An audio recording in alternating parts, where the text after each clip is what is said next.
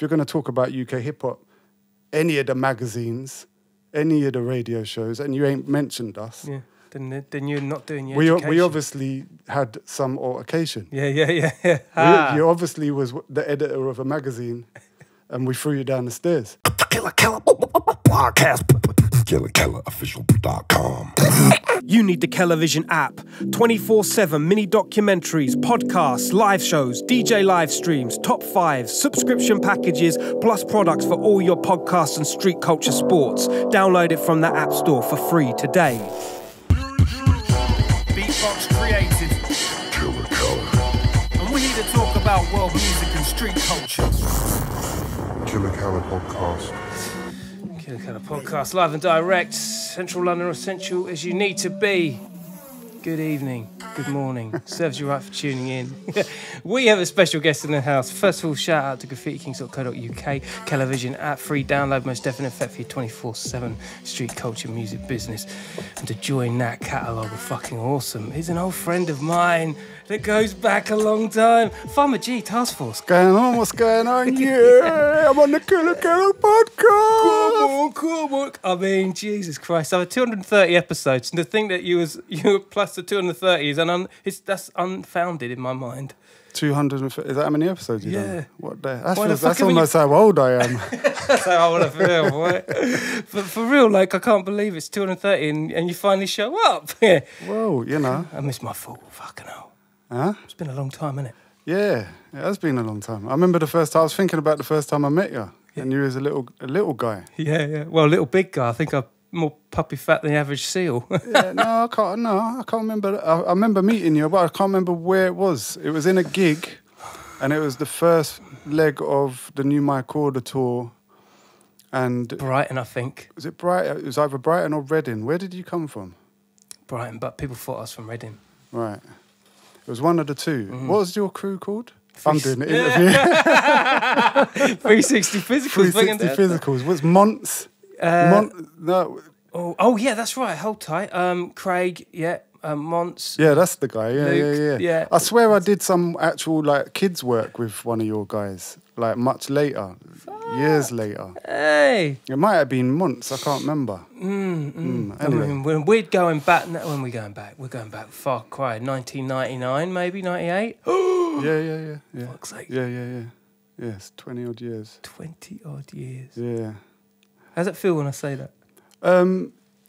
For me, time's a bit of a funny one because I relate all time to the birth of my first guy, my first son. So when I think of time, I always think, how old is he?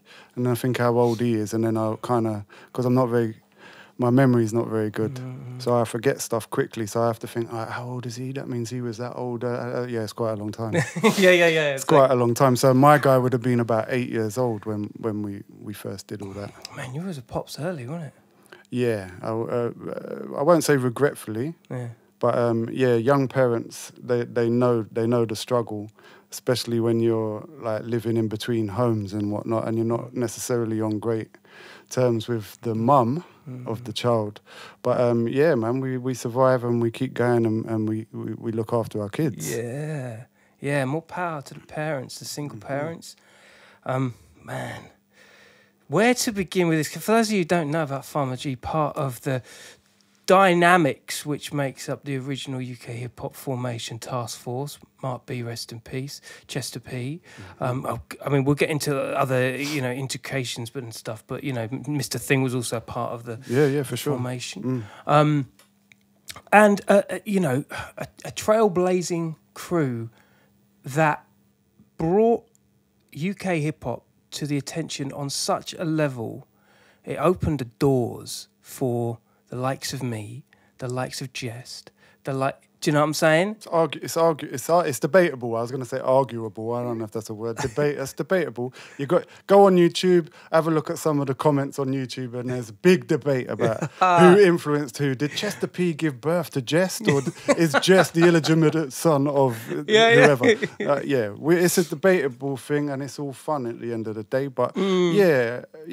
Yeah, carry on. Go on. I was enjoying that. And just generally, I feel like you and this is one of the key reasons why I was really keen to have you on, not only because we've got so much to share, but because the dynamics of you as an artist, as an MC, you're very versatile. When I think of Chester P, who and still is a battle rapper, he's very pro community, very socially minded. As are you, like your bro, but you're it's like fire and water. Yeah. And you're the water side, and that can often get overlooked because water's a pretty like chilled stuff. It's fluid stuff. Yeah. Oh, very well observed. Nicely put as well. Plenty of tour bands. Yeah. No, you know what I was thinking on the way here? I say I've got a lot in my mind, but not a lot to say. And I think that's sometimes that's an age thing. Some would say wisdom or whatever. I don't know about that, but age, sometimes it's better not to say too much because then there's much more for people to judge you on. The act of kind of guessing, isn't it? Well, I mean, Chester, as you pointed out, he's extra prolific in whatever he does. He's outspoken, he's well spoken, he's well read, he has a very defined opinion of himself and everything around him, and it is known. And I don't think I take myself that seriously to the extent where I think people actually need to know anyway. But verse-wise, as an MC, my foundation in MCing was just braggadocious raps. The stuff we grew up on, the battle stuff. Yeah, like if I imagined I had a fat rope chain with a four-finger ring and a Kangol when I was young. Yeah. But I think Chester probably imagined that he was locked in a prison cell with junkies and what a great analogy. But that was if I've said it a few times now, so I probably have to actually put it out so people can listen. But I have recordings of myself from maybe aged 11, 12, and Chester's 2 years younger than me, so he would have been 9, 10. And the proof is in that pudding right there, because my raps are MC Just Juice, time to bust loose. You're saying it's about time for I am the ruler, and you know it. Like, basically that kind of stuff. And Chester was like, I'm in the cell, people locked in hell. And that's for real. That's the lyrics that you'll find on them cassettes is pretty much that. So I mean, it was never a new thing, and it's not really it's more of the personality and the DNA of Chester P and Farma. I'm much more nonchalant, maybe is a word that someone with a lot of, a thoughtful way of saying it would be to say I'm rather nonchalant, but probably if I was to say it, I'd say I just don't actually give a fuck. Yeah. Like, probably, so... now you fucking know. No, but that is kind of it for me, really. It's like... a lot of my raps don't make sense. Like, you can listen to them, they're much more stylistic. So it's not... I mean, I can do struggle rap, that's what they call it now, apparently. Struggle rap? Struggle rap, I can do that, and we have been doing it for Hashtag years. As you know, like Junkyard and all that kind of stuff, that's what you would consider to be struggle rap, I feel. Or conscious or social observation or whatever you want to call it. But I've always thought you can only do one thing so many times before then it's like, okay, creatively, shall we kind of move on a little bit? Or is that, I mean, there's only so much you can say. If you're going to write a book about conspiracies, then your next book is about conspiracy, and your next book is about conspiracy. It's kind of like, all right, yeah, but you said that in the first book, kind of, because like, if people who elaborate a lot on something, there you go, that's been said before. So it's like, what Chester could write a whole 32 bars about, I might just write a bar. So it's the elaboration, and Chess is really good at elaborating and creative wordplay, and With I'm depth. not. Maybe I'm just not as clever. I'm blunt. Right. No, So can I just interject right here, just on that one word? You create a mist.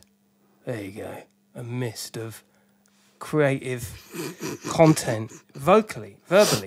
Like it's almost like you're fucking poetic as fuck. And when you know, I don't think the first Task Force album did it any justice. The second one, however, your voice and, like you say, your nonchalance, I think, brought that even further to the table on the second album. Do you know what I'm saying? It was a poetical stance. You had a lot more, I don't know, it felt like less words, more said. Do you know what I'm saying? I think it's acting first and foremost. I think rapping, being an MC is an act. It's part of, and you have to. I had a lot of trouble determining in my mind when we kind of started peaking in our fortune. I was going to say fame, but no, in our fame, not our fortune. Mm-hmm. When we started peaking in our notoriety, especially in London, my head kind of started going, and it was throbbing big. And it was very difficult for me to get a hold on my ego. And it caused me a lot of mental stress because of... it was almost like being schizophrenic. And because I smoked so much high-grade weed, my mind was getting very confused as to who I was and what my job was. And my job was entertaining lots of people who admired me and my brother and the work we did. And that gets very confusing to a child who has maybe not received enough empathy and enough compassion and love and nurturing as a child. Right. Okay. Yeah. So it's like, hold on, what's going on? What are all these? It's confusing. What do you? Is it me? And you just get a little bit confused. And like an imposter syndrome, sort of. No, the ego. The ego plays because you have to have it in you in the first place, but then you can become manipulative with your power. Because it's almost like I went to therapy, and the therapist said, "So what's the deal?" And I was like, "Well, like as Robin, I'm really shy and anxious socially, and wanna fit in. But then as Farma, it's like flamboyant Farma who will just, hey, how you doing? And it's like the Fonzies in the room, right? And at one point it was full on in that style. But and she said, so what's the problem? I said, well, when I'm walking down the street, like I feel like hindered by my own anxiety, etc., etc. And it's like I can't look people in the eye. I can't go to like an interview because I can't deal with someone being on the other side of the desk who's got power and authority. And like, I had a whole thing going on for a lot of my life. It's a first world issue, but for me it was terrifying because I couldn't maneuver properly as a human being that had to do simple things. But then I could get on a stage with thousands of people and be like, hey, this is great. Like, so it was very confusing. And she said, well, why don't you, it was a bad bit of advice really, because she said, well, why don't you go into those situations as Farma? And I was like, okay. So I just started living as that. Anyway. Yeah, then you all of a sudden you embody the whole thing 360 and your whole personality I was morphs. engulfed by this monster. And it caused a lot of problems. We even got to the point where we turned on our fans, and our fans in turn turned on us. And like there was actual times when huge fights broke out, and it was due to the behaviour of there you go. Man. And now looking back, it's like what a freak of nature to be so yuck. Do you know what I mean? But yeah, back to lyrically, MCing to me is ego. It is act. So it's like it's putting that into perspective and knowing when to get it out of the box. And it's like, here's my little monster. And it's like, that was what I tried to display, is this lyrical kind of jumping around kind of little creature. Yeah. And Yeah, and I know it live. I know exactly what you mean. You do. You get into like this level. well, I mean, This kind of movement of like shadow, almost like shadowing the mic. but it's a car. Yeah, I mean, I like being the hype man. Yeah, I always noticed that I knew Chester's lyrics and Chester didn't know mine. charming. But it's like, because I tell you what, we watched Leaders of the New School perform on MTV, MTV Raps. That was cold, yeah. There's one particular one they did, and the way that they performed, like me and Chess kind of consciously said to each other, that's how you perform. And that was before our whole journey, really. And we kind of always built our set as a theatrical stage show. So, I mean, we didn't practice, but when you know music and you know, I mean, even if you're just a movie buff, you know where the crescendos and the drops and the calms and the peaks, Yeah. you should know. Yeah. And when you Energy. master that, that's when people start saying they're wicked live, because that's where you take your audience, whether your audience is pissed out of their nut or on ketamine or whatever they're on. You're not even taking them, you're dragging them and going, here, look, come on, way, up and down. And if you, like I say, even if it is an act, and you're just, you know, you've been all over the world, you get off the plane, you're sitting there thinking, it's the last thing I actually want to do. Yeah, that's the word. That's the job. But then you run on and you go, hey, waka, waka, Yeah. waka. And you bring the storm, innit? Yeah. Couple of vodkas afterwards, and you're out to lunch. And you're all good again. Yeah, you're good. Yeah. Wow.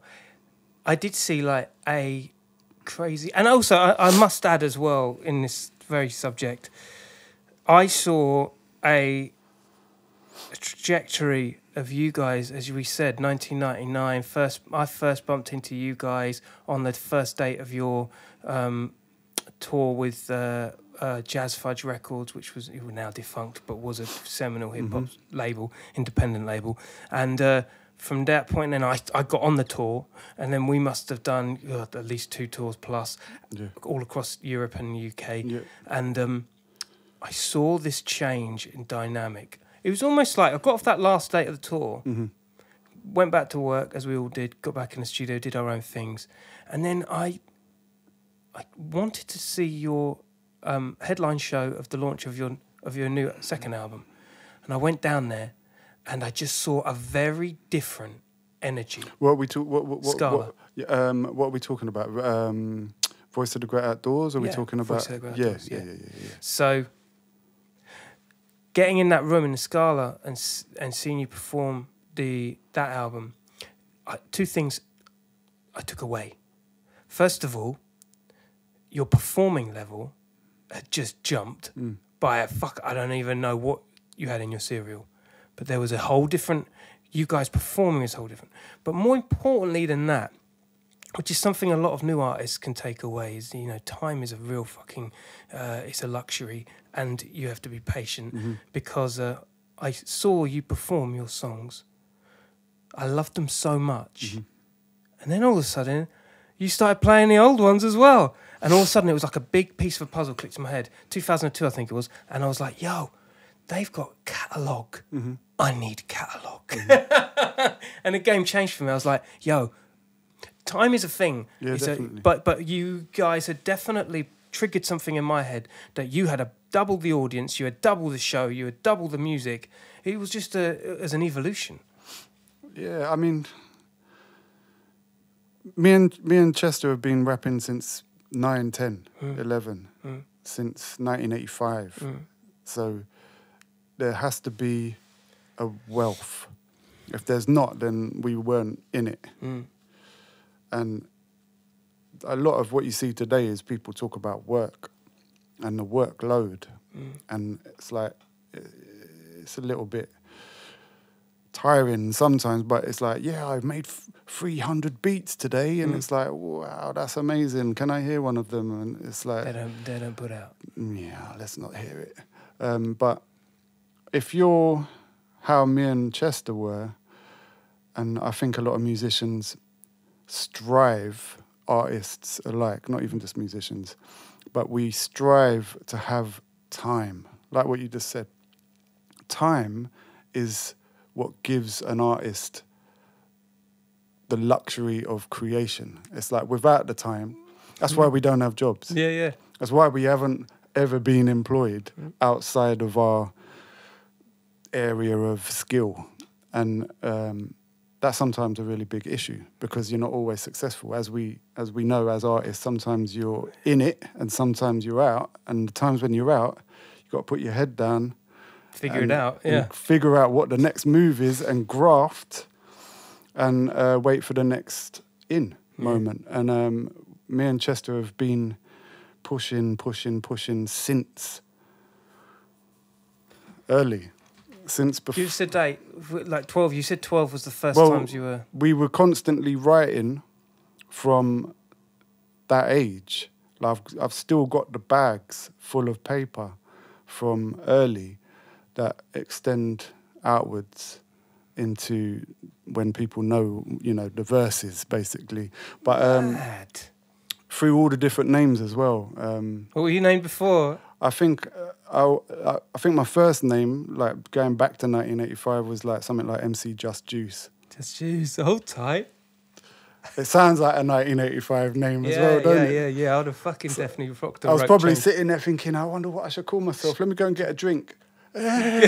Just Juice. Straight down a 4-star general. Get yourself a fake rope chain. Basically. They weren't even there them times. That's the thing. So it was all top of the pops and whatever.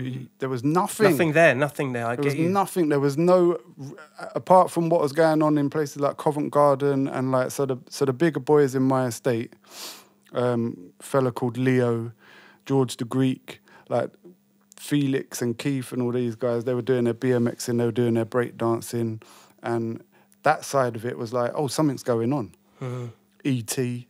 Like all these movies made a massive difference over here because we Goonies didn't, and shit. Yeah, because we didn't get any of. Wait, what's all this BMXing business? We wouldn't have got BMXs. True.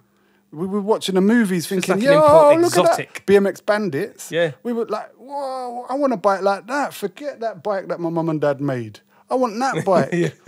And so true. We were Americanized from the jump, man. It's all about. So I mean, timeline wise, it's like. Writing from early and not stopping and kept on creating, and then every move has to be a jump. Like once you start working out what you're doing, so then we met this group of guys, Intense. Mike Skiller was the brother of the lady who I had my first kid, Remus, with. That was like, oh, we went to school together, and it all started coming together. He was in a crew called Dominant Force, an old UK hip hop crew. But then you have to start joining the dots. Met Skinny Man, met Mongo on different things. All came together. They were Mud. Chester joined Mud. We were Berry Crew, Finsbury Park, Highbury, Canonbury. So those areas joined up Berry Crew. We weren't from Berry. We were the Berry Crew. Then we were called Highbury Hoodlums. Then we put on a night alongside Skinny Man, who's Mud family, and called it Mudlums, Hoodlums, and Mudlums. That's where it comes from, guys. Yeah, Mudlums became our night. Then we jumped from one place to another, one venue. We started off in Powerhouse, which was like a crack den in Finsbury Park. Respect to anyone who reached. I know all the writers, all them old school lot, Jody, all you lot. That was the start. Then the word spread all around North London. This is some legacy shit right here, man. Yeah, spread out. Then we moved to WKD, done some over there. Then we did some Dingwalls. Then we did Jazz Cafe, right? And what we did is because we were bandits, we went and burst into a couple of offices of different magazines, unwelcome, not invited. And we had the Touch editor, I think, the Touch magazine. Remember that magazine? Yeah, of course, Is it still going? I don't think so. So I think it was the editor of Touch magazine, but one of our crew kind of mafiosoed the guy into doing all our ads for free and sponsoring us. Fucking go. Yeah, but that's the way we moved, right? Right. Yeah. So it was like it was all or nothing. Yeah, you literally hijacked things. A lot of the other guys, the other MCs, and the other people, Respect Johnsy D, Apricot Jam, Oh, yeah. they hated us with a passion. Because you would go in hard and not. We'd go in think hard. twice. We wouldn't pay. We'd burst the back doors. If you were coming into North, This is fucking true, right? by the way. If you were coming into North and putting on a gig, we'd be in there, and you know we didn't pay.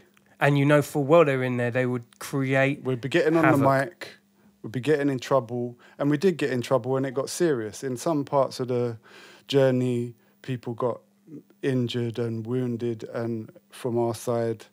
And that's when you kind of wake up and you start saying, oh, it's actually quite serious, because what you don't realise when you're younger is that it's people's livelihood. I mean, we weren't thinking like that. So I know I personally have made amends with all them good fellows who are now amazing people in the industry. Like I said, John Z, DJ Business, DJ Pogo, 279, all the people, even Tim Westwood, people, all them people who've crossed our paths, and we've had indifferences, yeah. And stickers as well. You guys had, I mean, I The swear. sticker team, yeah. I swear to God, like there's probably stickers still up now. You guys bombed it. Listen, they removed a bus stop. I can't remember exactly who it was, but it would have been a load of our team when we were doing stickering for Some EP, I think it was a 12-inch or something. We were doing it for companies, because we were so prolific. The Don't Panic kind of street team thing. No, it was a big record label. Really? Yeah, so we started hitting like on a much bigger scale. There was other teams as well at that time. Crazy Ballheads, I remember, who I met. Still know some of them now, but some of our lot had done a bus stop and literally wallpapered the bus stop. I think I remember this. And they removed the actual physical structure of it, not the little pole, the bus stop. Yeah. So, I mean, but that was all fun. But that's the learning.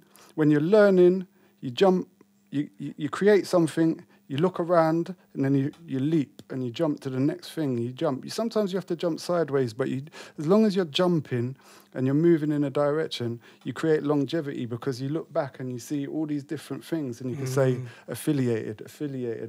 You can't talk about It's family tree. You can't talk kung fu without talking task force. No, at all. But it wasn't a task force night. No. But you can't mention kung fu without Yeah. our name. Without question.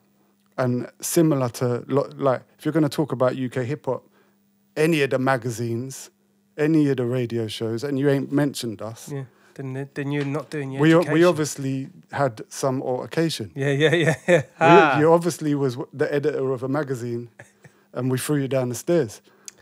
Notoriety is also key. You can't be friends with everyone all the time. It doesn't work. No, but it's, I mean... Not all the time. At this age, at my age now, I strive to, if I can't be friends or, then at least we're civil. There's absolute no reason for me to disagree with someone To the point of... being like, kicking off. What happened to Berry Crew? Like, and I'd say that broadly, but more specifically, what happened to Intense? Was one hell of a character in the crew. More of a hype man then. His name is the person. His name Intense. But before he was Intense, he was Intense Whisper, which I always like. I like that a lot, because that's great. Very suggestive. In my ear, that's like, I like that. He was also, before that, he was Violent V. Whoa, shit. Yeah. So, but Intense, he was my best pal. When I met Intense in the first year of secondary school. I went to secondary school, Highbury Grove, boys' school at the time. Hard as nails school. Like, if you're coming up the hard way, that was Highbury Grove. Wow. Because it was tough. Yeah. It was tough. Give me some examples. Well, Highbury is an odd area. Highbury, Canonbury, Islington. It's an odd area because you're surrounded by notoriously racist areas, at least historically. So you had the Marquis Estate, right, which is a huge sprawling estate, new modern build estate, which was just full of racist families, old school racists. Okay. And then you had, then on the other side of Essex Road, you had Packetton Estate, another racist, white racist estate, and you had Barnsbury, again another quite racist white estate, white area, right? And then on the other side of us, you had Newton Green and you had Stoke Newton, which is predominantly, historically, before they turned it into a village, was a Black Caribbean area, Hackney, going off into Hackney. So we were like a safe haven. So you had a lot of people who came to chill. And that's where the melting pot, and maybe that's why it's such a musical place, because people came there and the vibe went down. But our school was that. Our school was divided into the kids who obviously came from the white areas and the kids that came from the black areas. And there was that divide. It was... And you could feel it.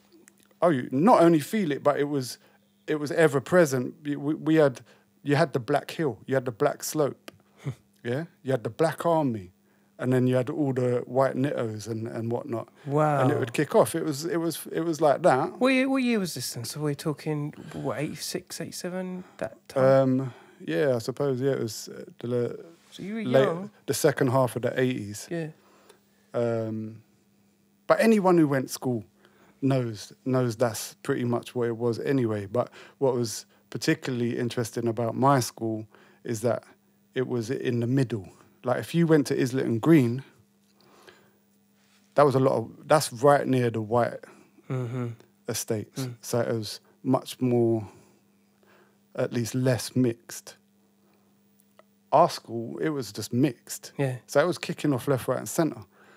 But at the same time, there was good mix going down, because it was like you had all sorts of elements going on. But so where does all this music, like, so we had Wookiee going to our school. But Cool FM was around those areas as well, wasn't it? The pirate station. Was Cool FM around there? A lot of the stuff that was going on. North had a lot of music going on, but drum bass. Yeah, like I say, the Chews. So Leon Chew, he just passed away. Oh. He was in my brother's year. You had Wookiee, you got DJ Spoonie. Yeah. Like, you get a whole heap of these different people who came from our school. That's fucking awesome. And so I got into school, and I was a rapper. And then I met this guy Intense, and it was like, he was a rapper, but he was freestyling. And he was like, he had Jamaican twang and like all these different reggae vibes going on. And I was like, oh, I'm not going to rap in front of this guy. So it was like, I became a beatboxer. So I was the beatbox man, right, for Intense. I remember this now. Right? Yeah? Yeah. So I'm like, Vincent's doing the rapping. And we would go up and down Highbury Fields and busk. So we were like walking along, businessman going to work or coming back from work. Intense would be, oh, what you wagga do, oh, what you wagga do, oh, what you wagga do when the AIDS lick you. Like 13-year-olds just bopping up, riding rhythms, like going up and down. It's like, cool, come back, getting the little 10 pence, 20 pence, 30 pence. And that's how we started. And then we started getting into battles with Mike Skilligan, who was the slickest hip-hop guy in our school. He had the Jerry curl perm.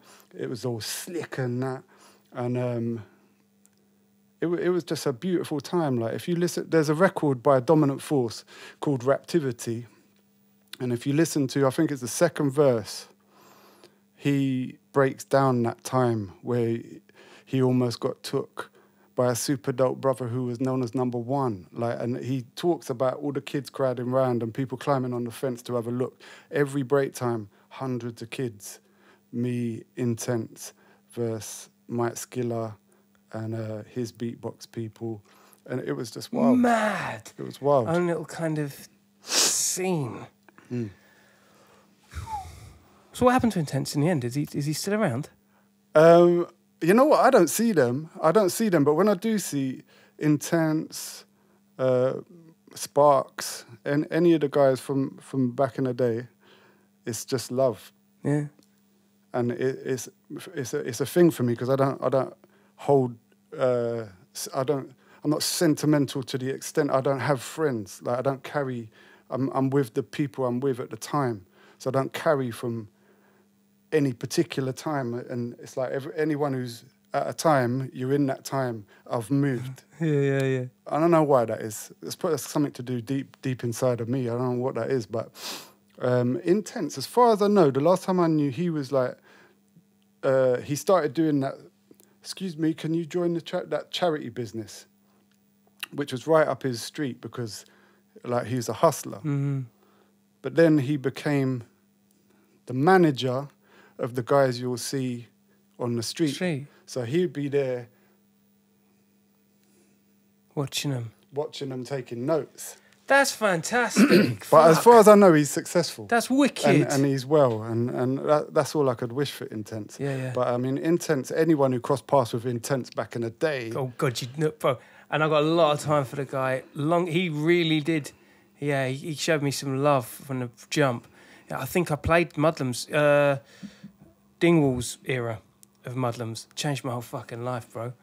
You guys booked me, and I was just like, yo, I didn't even have a plan. I was like, yo, I'm not getting paid to keep the bar open. I'll just quickly doing this, And yeah, got a load of free drinks after it. But what was more crazy, and still to this day I can remember it so well, was the mixed audience that was in there. But it was on some 8 Mile business. Either you're fucking good or you're fucked. Yeah. I mean, for me, there's only one way. It should be you run the gauntlet, man. Yeah. It doesn't make sense. There's a lot of sensitivity going on in the world today, which is all good in digestible amounts. But when it saturates every single element of life, sensitivity is fine, but there has to be ruthless judgment. Yeah, exactly. Somewhere, they do. Or else you're just going to be walking around with 8th place trophies, thinking that you know. It's good to boost everyone up. It's good to say, yeah. You find that as a parent, you look at the work and you think, what's this? Mm-hmm. But you can't just go, you know what, that is, it's not good enough, mate. You have to find something. It's what my wife teaches me. You find something good, and then you end on something positive to take away from it that you could improve on. I think all humans need that shit, Yeah? Yeah. We try, but like I say, my upbringing, my people's upbringing was rough to the extent, it's like if you weren't cutting it, then you got told. Mm-hmm. And I don't see nothing wrong with that, because then you go away and you think, I'm not as good as I should be or could be, so let me come back. And if someone had just said, you know what, it was really good, actually, but when you did this and you did that, but it's like then, but that didn't reflect with what the crowd were throwing at me, did it? But that works for you. Bottles hitting you from the crowd, that works. Yeah. That's like, I shouldn't be here. That's right, you shouldn't be here. Go the fuck home and practice and come back another time. But it just, why should it be, well, not bottles, obviously, but fruit. Fruit, yeah, exactly. Pigs' heads, things like that. But why should it be exclusive to sport that competitive edge remains? Oh, I don't think it. I mean, rap music. It's very hard to find other musics that have the similar, and by rap music I will encompass all of the grime and all the rest of it. Just the elements for conversation's sake, the hip hop elements. We're competitive, and I think it would be useless without that competitiveness, because that is partly the joy of it. It's the joy. It is the joy. Yeah, it's like if you're. Like I enjoy watching Style Wars, the graph. I think it's a must for anyone who comes in at any point, whether it was 10 years ago. If you haven't seen it, you must see it, because it is a very important archive of knowledge, and the mind frame of what makes our scene. The foundation, the blueprint. Yeah. And one of my favourite bits is Cap. The guy's mad. And older than the rest of them, pretty much. The guy's mad. Yeah, He's absolutely mad. He's a racist and he's mad. Yeah. And he's going around just bombing because he feels like it. But what he stands for is a crucial, not the racist part, his idea of urban artistic warfare is what at least a lot of where I came from, that's what we strived. We thought that everyone else was our enemy. Yeah. And we had to go out as a tribe of angry hoodlums and say, no, we're much better than you at any cost. And obviously, if you tone it down a bit, then it's pretty much on the money. Yeah. We had it completely wrong because we were like extremists. And usually extremists in any way are wrong. So we were wrong a majority of the time. But in our hearts, what we thought we were doing was the cap. If you just roll it back a little bit, what we had was we had it right. And I have to say at this point, at this juncture, you were an avid graph writer yourself, which always ticks fucking boxes for me. Yeah, I mean, I dabbled. I can write, and I still look at tags. Yeah, I still look at tags because it's, and that again. That will give you more insight to me, my raps, because it's more artistic. It's not necessarily a social commentary or a conscious opening of any sort. It's just more to do with art. And a guy once said to me, and I think he was an engineer in a studio we went to, I can't remember who it was with, maybe, what's Natty, do you know, what's Natty Speaks, is it Natty? Yeah, what was his crew called? Oh my God, no, it's going back, yeah. And he lives down the road. Tunbridge lot. Yeah, Tunbridge lot, yeah. Tunbridge lot. Natty... Truth Speakers? No. I think it was their crew anyway. We were recording for. It was a nice studio space. True Thoughts? No. No. Anyway, yeah.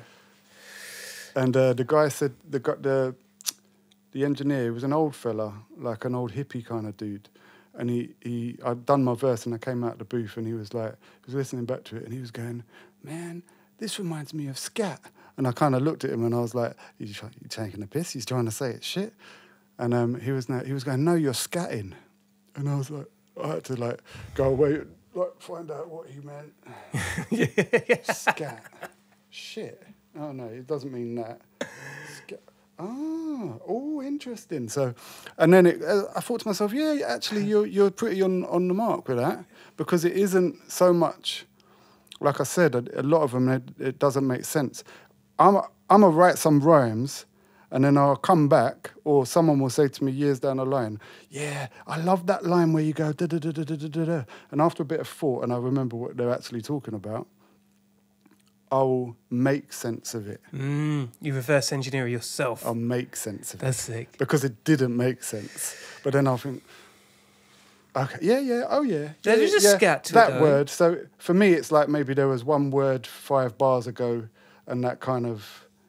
Oh yeah, I'll tie it in somewhere down there. And maybe like Indiana Jones or someone will be able to arrange the treasure map and say, oh yeah. Exactly. Or otherwise it just doesn't make sense, which it doesn't anyway. So. But a lot of that, you know, for example, scat, a lot of that is based on your choice of words. With your voice, like, and I've always also found this very interesting, that you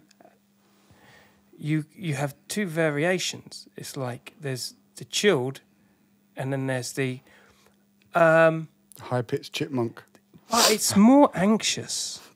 There's more anxiety. Again, it's acting. That's the act, isn't it? Yeah, and it's your top range flutters, and I know that might be over analysis, but it just feels like there's a panic, and it really works because of all the water that lies in your verses. It's almost like there is a suspense when all of a sudden it's going, your performance, again, you're going for it. But what do they say that a vocalist, if you're just thinking of yourself as an MC, putting a verse on top of a beat, if that's as far as it goes for you, then that's fair enough. But to me, because I'm not just an MC, and I'm very, very fucking monster when it comes to listening to sounds. I'm not a great engineer because my ears are so bad. So that's not the part of sound I mean. I mean the emotion of sound and what you're feeling off sound. So whenever I've made music or made beats or whatever, if I can't feel what it is that I'm sampling, then there's absolutely no point. Which is why I've never really gone for the Premier chops and things like that, because if it can't bring... I understand the boom bap emotion, what that brings, I get that, but that's why I don't think the UK has ever really embraced me as a producer. Because you are a producer, you're a bad man. I am a producer. I've had like plenty of beats on them for years ago. But the thing is I'm not a boom bap producer, and if you weren't doing boom bap, and this is no disrespect to people who produce, because I think like Thing and Mark B and Vadim and like Lewis Parker and Jest and all these guys, they make incredible boom bap beats. And that's what a lot of people wanted to hear. But I can't make boom bap beats because I can't feel them the same, because I need a loop. But I don't need a chop, I need a loop, and I'm not a musician in the traditional sense. That explains a lot in terms of your production, yeah. So if you listen to my beats, they're loops. Literally loops, yeah. Not necessarily strictly loops, but they're bigger portions where some people will be like they're listening to a piece of music. Like if I'm sitting in the same room as another producer and we're listening through to some music, they might say, oh shit, yeah, did you hear that one stab there? And I'm like, what?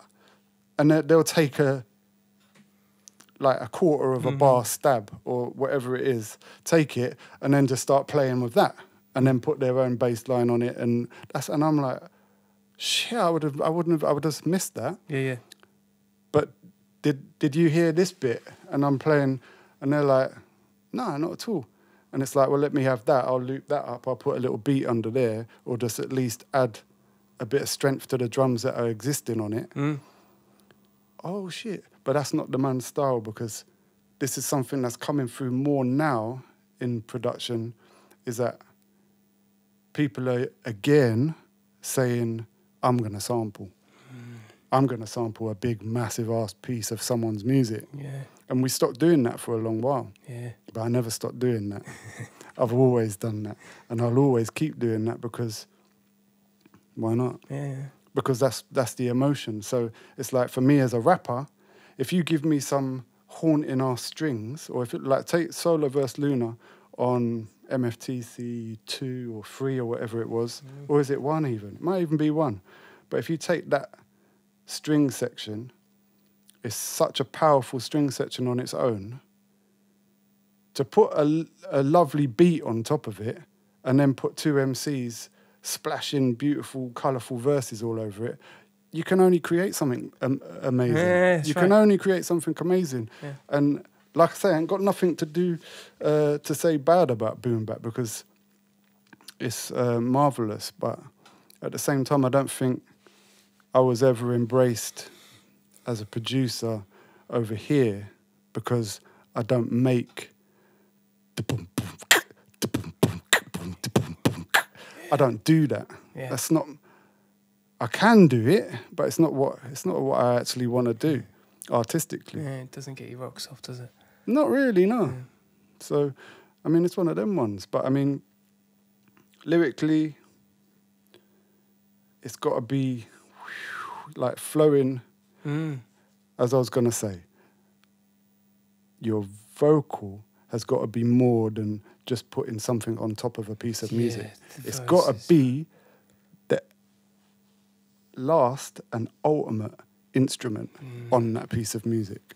It's got to be, not in your case, because No, you'll but be you're like, talking- well, I'm going to layer the first bit and the last bit, so it all makes sense.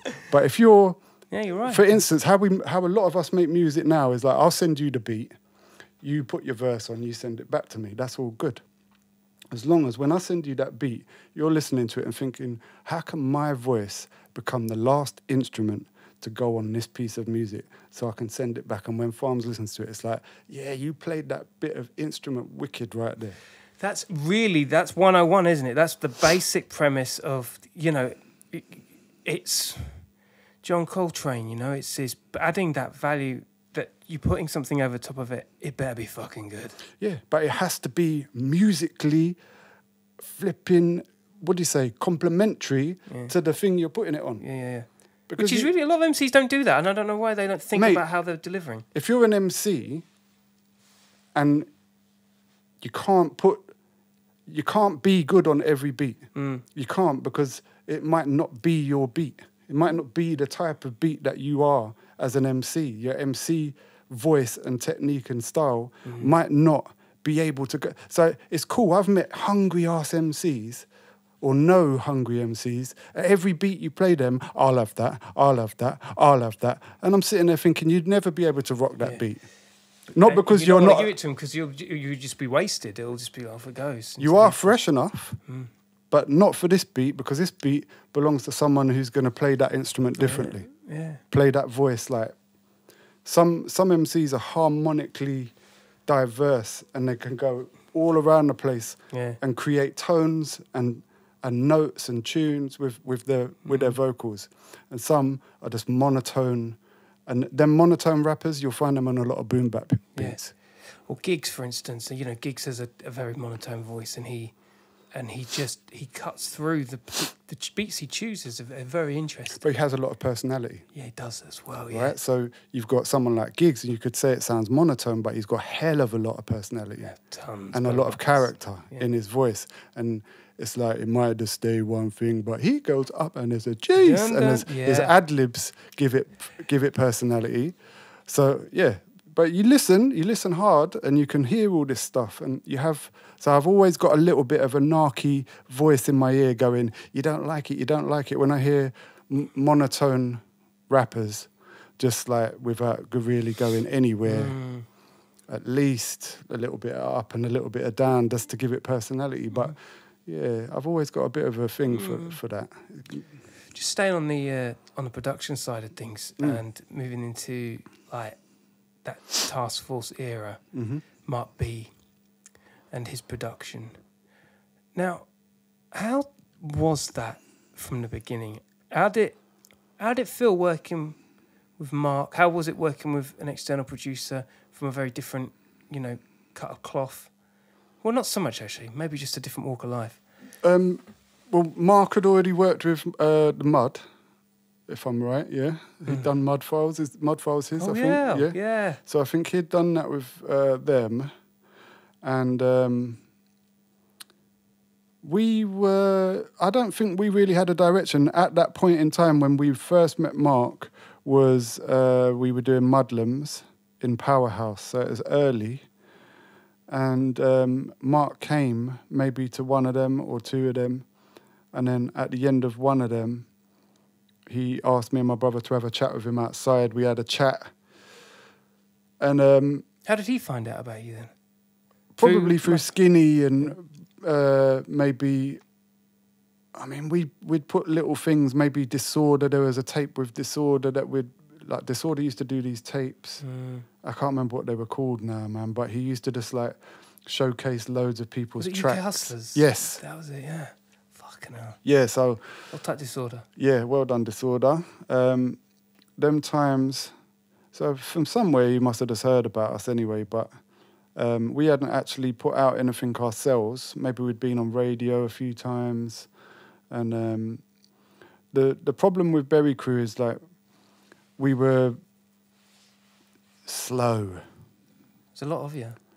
Yeah, but even though it wasn't, it didn't have the organisation that it should have. It was very difficult because, like, we did a Berry Crew EP, had the blues and Hyde and different other tracks on it, which I think were great tracks, but we did them so long ago, and then when it finally got released, they were kind of like, and it just took so long for anything to get done.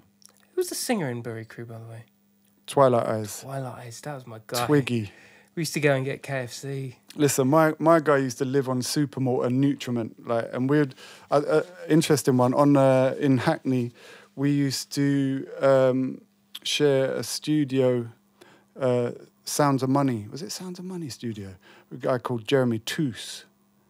I have a Toos on, but I just used to call him Toos. But I think he was the manager of Roots Maneuver. So this studio held Black Twang, Roots Maneuver, and their affiliates, and Berry Crew, Mudfam, and Wayne Lowtech, who I think yeah, drum bass. Was it? Did you get into drum bass? No, I know that he was the DJ for Roots Maneuver. So when you saw him on Jules Holland and all that, the Dread, that was Wayne. He was doing the engineering for us. He did a bit of rapping, and we spent a lot of time in that studio. And at that time, it was like there was a little bubbling pot.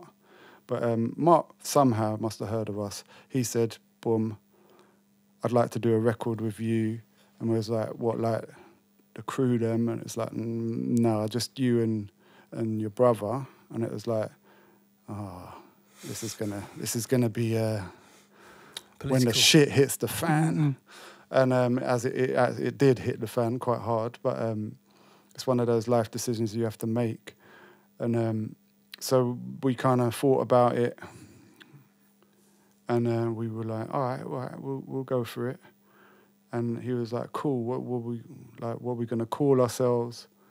And I used to just tag anywhere in the room, or the space that we called the studio. And it was a sitting room.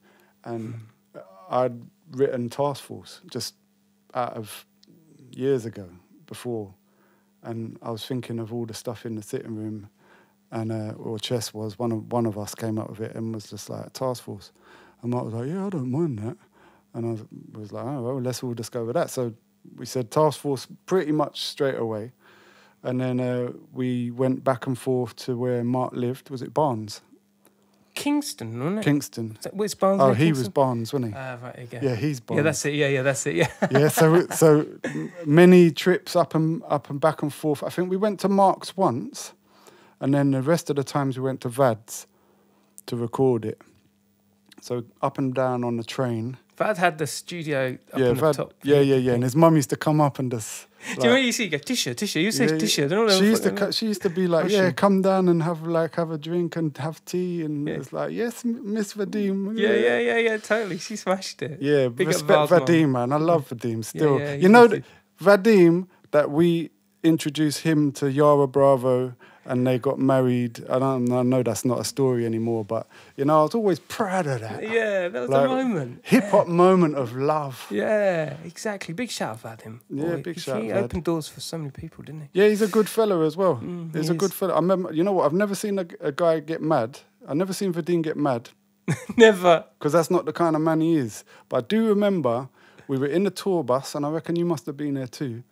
And I think, if I'm right or not, but Swollen members, Task Force, Mr. Thing, Mampenstein, you, and the Isolationists, yeah, and Simon.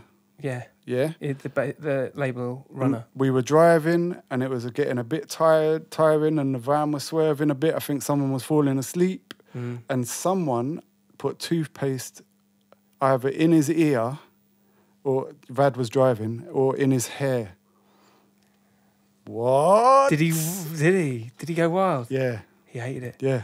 Never saw that. Yeah. I don't know if Vad will remember that, but he was not happy. And everyone was like, he's angry. Yeah. Yo, chill, va. He was real angry, man. But yeah, so the story goes, Mark was blessed. we went to the studio. Vad was there, Mark was there. It was pretty straightforward. I mean, one of my biggest regrets about those sessions is that we were so hungry, not actually hungry physically, but just artistically hungry, that we completely overpowered our verses. Like, they're so, it's almost like saying, like, there's food hanging here and the mic's there and you're going, like, it sounds so, it's like, when I hear it, I go, oh, like, it's the white noise and the crackle off my own hunger is overwhelming. You probably, maybe that's what people love about, I don't know what it is, but it's really over the top. That's interesting. Now When you you've got listen me to it, if you thinking. listen to it, it's not composed. Like, I don't mean like composed. I mean the composure of the artists as they are Stable-minded. reciting their rhymes is not of a composed nature. It is hungry and immediate and and that's what I get off it. And when I hear it, I think, oh, it's too hungry. But It's interesting you see that. I hear it because I know that's what it was. We were so aware of it being our shot to step up. Like I was saying about, you know, we'd moved here, we'd moved there, we'd do the Mudlums, we were working on a Berry Crew EP, but here we are, about to be able to work with people like Vadim and do a record for Records on a Deeper Concentration compilation. Fucking tour and do all this stuff. These were things that were like, well, this is now within grasp, so let's perform. And that's what I mean by we overperformed it. It was too, I need it. It was a bit desperate. There you go, that's the word. It always comes in the end. It was slightly desperate. And maybe you can hear that if you listen to it, New Mic Order especially. And then you did mention a change when you heard the Voice of the Great Outdoors, when you listened to the Voice of the Great Outdoors, with a lot of the earnings that we'd accumulated from doing the tours, even though there was no money, you know that yourself, but at least a couple of record sales here and there. We purchased our first MPC, which is what we made the beats for Voice of the Great Outdoors on, and recorded it in our own sitting room. And what you can hear, people, oh no, I don't like Voice of the Great Outdoors as much as New Mic Order. What you hear is two brothers who were starving to be given an opportunity, being able to go home in the comfort of their surroundings. With their own control. With their own control, and say, let's relax. And what you hear is a relaxed recording. It's fucking, that's the journey. Like, I can't think of any particular tune on New Mic Order, the first album, where I feel, oh, you guys are too angsty. But what I do, however, feel is, who was the other guy? Eno Redrum. Right, Eno Redrum. He was like the Vin from Naughty by Nature. He kind of like popped in and out. He was like the Sendog. And I felt like he just wasn't committing. Well, he was dragged. Okay. For some reason, I don't know why, but maybe insecurity on our behalf. But I suppose we're trying to shield ourselves from judgment by bringing in different elements. And Eno was a kid who, the kids around our estate, they came knocking on the door and were like, we've got a kid who raps. It's like, all right, bring him up. Bring him to the door. All right, bust a rap. And he I can't remember what he rapped. It was like a Naughty by Nature lyric even. Yeah. It was someone else's rap. And we kind of looked at him and was like, yeah, but like, that's not your lyric, is it? Have you got your own lyrics? He's like, no. I was like, all right. So I brought him in and wrote his rhymes for him and trained him how to spit. And what you hear is the result of that. So I ghost wrote the raps for him. That's why you hear me on his ad-libs, because he was a very unconfident guy who, like I say, we dragged him along. It's like, yeah, Eno Redrum, yeah, we could murder one backwards, yeah, come on, let's do it. Like, Eno Redrum. No, he didn't know what an NPC was. Do you know what I mean? On the I Wish thing, he didn't even know what he was talking about. So when you hear that, it's good because a lot of people go, yeah, what happened to Eno Redrum?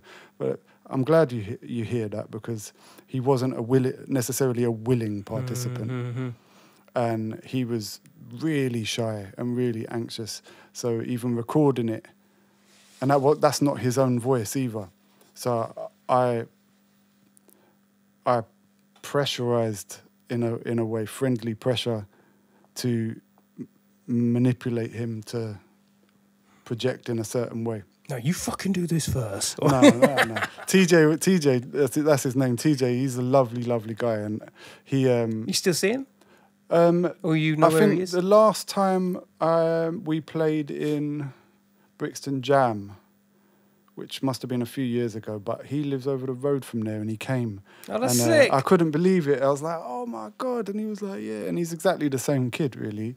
But what's he do for a living, you know?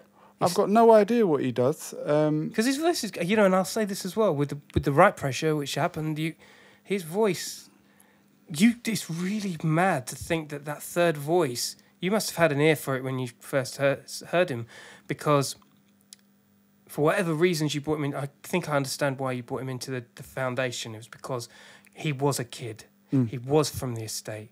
He was that real. And like you say, you're trying to, you know, you're going to... I wanted to bring another instrument in. Yeah. And I wanted it to... And his voice was so different. Oh, his voice is great. His voice was great. His nerves is what you can hear. So he's not comfortable because that would have been the first or second time he had really ever spat the rhyme. Did he record down at Kingston as well? Yeah. So he'd have come down with us on the train and he would have done those lyrics. And I think we did... Wait, Brixton, which is the club in the pub?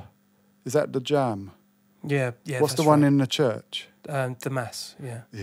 Yeah. Brixton Mass. We did a gig in there, and he came, and this would have been on. Maybe you would actually I was there as well. Yeah, I remember. He came. That's came the for a only few shows. first. Never performed. I thought he did maybe like 2 shows on the tour and then stopped. I know that he did the Brixton Mass, and afterwards he was like, I don't want to do it. Was it too much for him? Shit in his pants. Which is cool. But if you don't want to do it, and it's not what you're... I mean, we all shut our pants when we first started. Yeah, but it's how you throw the shit, you know? Yeah. I mean, I got people in the crew who literally came on stage and rapped to the wall. That's how they got over there. And it would be like, yo, we're over here. And my guy was like, I don't care. Yeah. When I'm ready, man. Yeah. But that's if you want it, then you find a way. And he found his way that way. But Eno, How did that feel like, though, when Bury Crew had already been kind of sidelined for... Not sidelined, that sounds really harsh. But you could have got one of those guys. Was that political as well? No, you know what? There wasn't politics to it. Okay. It's just within that crew, you had when it was originally came into existence. I was sat with Intense and Mike Skiller, and Mike Skiller, Intense, and myself said, "Let's form an alliance because we'd been enemies." I was having a child with Mike's sister. Me and Intense used to battle him, and we were mortal enemies. Oh, shit. Yeah? So it was like, wait, hold on. So Mike must have been thinking, what do you mean he's having a kid with my sister? Like, what kind of revenge is this from a battle in a playground? Do you know what I mean? Oh, my God. So we all sat down. I can remember it in Skiller's mum's living room and was like, right, boom, we're going to work it out. He'd done his little dominant force thing. So we came up with the Bury Crew. And, we just, again, we wanted it to be bigger. So we, out of a lack of confidence in ourselves, we started looking for different components to bolster it. Yeah. But they weren't stronger components, they were weaker components. So we had Chester, me, Intense, Skiller, But then it started growing, and as skillful as all of that would become at the time when it needed to be, it's like it just kind of like weighed it down, and it was a flabby bottom project where it was kind of like running and it was going ba-da-bum, ba-da-ba-dum, and Whereas Task Force was a lot more structured. It had the foundations of the label, with Mark being delegated to one thing, Vadim in assistance, and I guess having an extra. Well, we didn't have to do anything. Yeah, and there was no negotiation on our behalf with anyone else artistically, other than saying, I like that beat, I don't like that beat. Because me and Chester, there's no deliberating, there's no conversation. It's like, Chess, you do your bit, cool. Farms, you do your bit, cool. And it's very rare that I would say, you know what, Chess, that bit, da-da-da-da-da. We'd just say it as it's in real time. Yeah, an ad-lib there, Chess, double that one. No, that one. Yeah, farms, like you're coming in too early or whatever. But that's it. Not like listening to it for 6 months and going, yeah, maybe we should change that. Just drop in it. Yeah, because it's intuitiveness, isn't it? Listen, man, it's like if there's one thing that holds shit back for anyone artistically is this bit up here. So you're saying, but what are people going to think? This might not be as good as my last one. That shit's wasted on the youth as well. You get to know that real quick. Drop. Do it. Drop it. Yeah. And you know what they say? They do say it, you're as good as your last drop. But that's a good thing. So drop it anyway. Drop it. Oh, that was crap. It's like, cool. All right, I'm coming back. Drop again. That's what you don't need patience for. We're not famous. No. We're not massive recording artists who've got like £1 million budgets. We're like small time artists, man. It's like, be proud, obviously, keep your integrity, but like if you've done a project and you've got 10 tracks and you're saying to yourself, this is an album, but I'm not sure whether or not I should drop it. Either fucking do it or don't, or get the fuck out, because you need to just drop it. Because what the hell did you record 10 tracks for and start calling it an album? What? So that you could go to other people, yeah, I've got this album, but I'm not sure if it's good enough. What do you think? It's like, I don't care. Just drop it. To do it, yeah. Drop it. It doesn't make sense to me. No, because that's what creates that energy. That's what creates the legacy. If you just start and just keep repeating and you fix it and figure it out as you go. Yeah, but also know yourself when you're doing it. It's like, why? If I'm doing it, then I've done it, and it's either good or shit. It's like sometimes I sit down and I spend all day fucking with something, a beat or whatever, and then I listen to it the next day and I think, fuck, you know, shit is that? Yeah. And it goes, that's it. End of, no discussion. Not like, hey, do you want to have a listen to this and just like tell me whether or not you think it's any good? What do you reckon? Change some of it. Yeah. The kick. All right, yeah, cool. And the snare. Yeah. And the snare. Well, but the snare is kicking though. Yeah. No, I got it off an old DJ Premier pack, yeah. yeah, no, it's snapping, yeah. It's bullshit. It's bullshit. Bullshit. Just let it be natural, man. You have to. But there is a particular, I mean, you know, the Koffler brothers, fucking Gallagher's, you know, we're talking about a brotherly kinship. That has its huge benefits where that's concerned. There's some sort of like, I don't know what's inside your fucking DNAs, but it's like sometimes I've seen you guys do it live as well. It's just, you can just tell your brothers. Kinetic, do they call it kinetic? Yeah. Can I get myself a mint or a do that? Yeah, do it. Go get it. Don't mind? No, not at all. Is it kinetic? I think it's kinetic. Yeah. So kinetic energy. Telepathic. I think it's that. It's both. But you know what it is? Is it just comes down to when people are on the same wavelength. Like, I do get it. There's families who have it, but with me and Chester, like you said, is fire and water. I say chalk and cheese. Fire and water. Yeah, chalk and cheese, pickle and cheese, whatever. But it's a complete difference that sometimes makes the cake. Yeah. The opposing flavours. Sometimes it doesn't have to be the gel. Like, as you know, with Mark and Liam Gallagher, they're opposites. Yeah. But sometimes you get people who are completely in a groove, so they could be one person. Yeah. And they're that smooth. And as a connection. And then you get people who like chalk and cheese, and it's like that also comes together smooth. There's something about vocalists though as brothers, or people that play the same instruments as family. You know what I mean? You know, you get those kind of like moment. I mean, I've seen some The Kinks singers. are brothers, right? Yeah, the that's Kinks. right. Yeah. And the way they harmonies are crazy and shit like that. The harmonies of some vocalists that are brothers and sisters are just insane. And The Carpenters brothers and sisters, or they try to marry each other. I think they tried to marry each other. No, they're not brothers and sisters. They're not there. The Mamas and Papas? Mamas and papas might be. Maybe. They're What are mad. They're mad. What are those girls from north of England, Blackpool? What are they called? The sisters. There's like 4 or 5 of them.